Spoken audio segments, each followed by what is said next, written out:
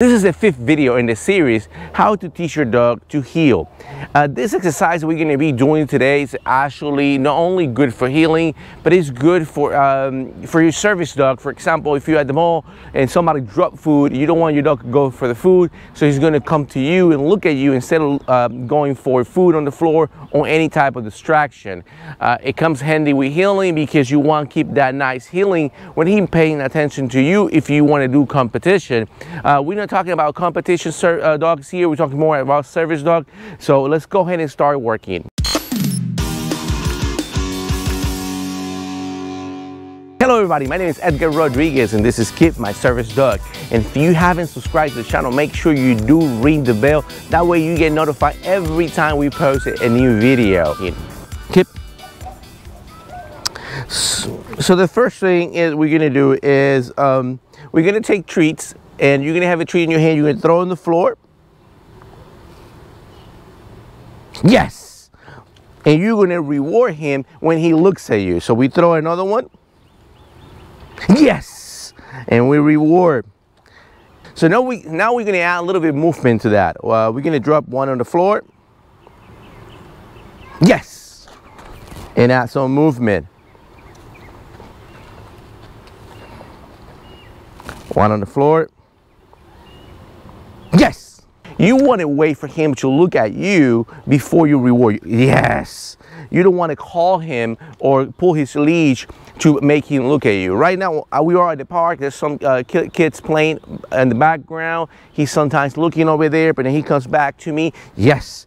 And that's when I reward. You want to have a little bit of patience and wait. Wait for him to look at you before you reward. Never let him pick up the treats that you throw on the floor. Not even at the end of the exercise, don't allow him to go for those. You have to pick up those by hand because you don't want him to get reward for the ones that he's supposed to leave behind. So we throw another one on the floor. Yes! And now we're adding a little bit of movement as we do this. One more on the floor. We're gonna throw another one. Yes, good boy. He dropped that one. Yes, and I let him take that one because that one he dropped it when I was given to him, so that was his. The ones on the floor, even though he's smelling around, the other ones are like right there's one, there's one. He knows where they are. He can smell them, but you can't allow him to take them. Yes. One thing you always have to keep in mind, you don't want to give him one treat and that's it every time. You want to reward with multiple treats. Like you say yes, you give him one, but sometimes you say yes and you give it a bunch. You don't give it a bunch together in your hand, it's one at a time, because for him that's multiple rewards. Because that way he will keep more attention on you. Yes.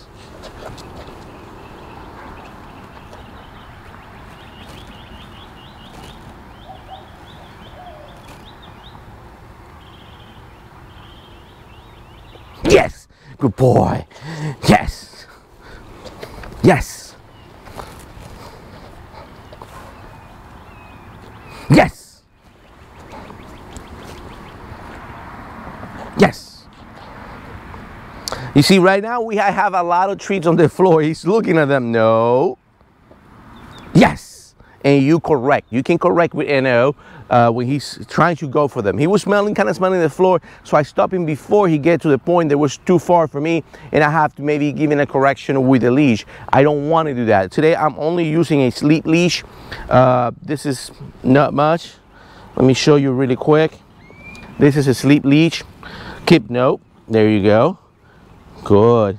So there's not much leash pressure for him with the leash, with the sleep leash, but I don't want to have to correct him. So I don't, before he gets too close to it, I will say no, and stop in. And when he look at me, yes, yes, I reward. This is gonna be it for today. If this video was useful, make sure you smash that like button and don't forget to subscribe, ring the bell. That way you get notified every time I post a new video.